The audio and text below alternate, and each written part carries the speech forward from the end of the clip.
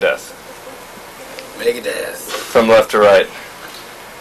Dave Ellison. Chris Poland. Dave Mustaine. Gar Samuelson. Drums. Drums. Guitar and vocals. Guitar. Bass guitar and background vocals.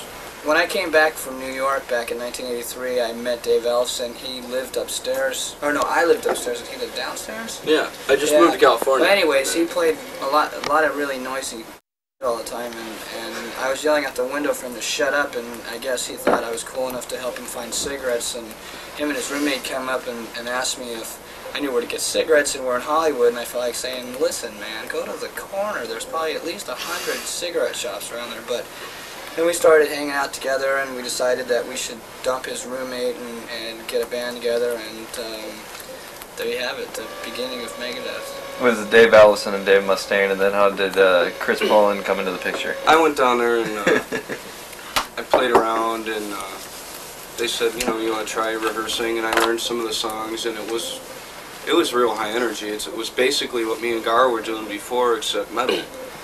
You know, every song we were, like when we go through the set, you know, you're like praying for the end of the set and if you're gonna make it or not, and that's, you know, the way we like it. So. But it's, you know, we just got together. Gar said, you want to come down and try it, and I did, and here I am. Me and Chris previously had played together for about 4 years, at least. In 4 Dunkirk? years. I've been playing with Gar for like 13 years. Gar was asleep 9 of the years.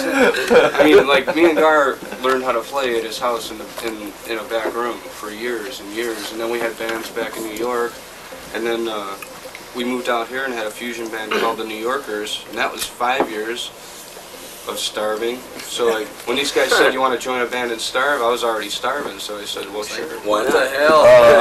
So then right when Chris joined, we just like done our combat deal.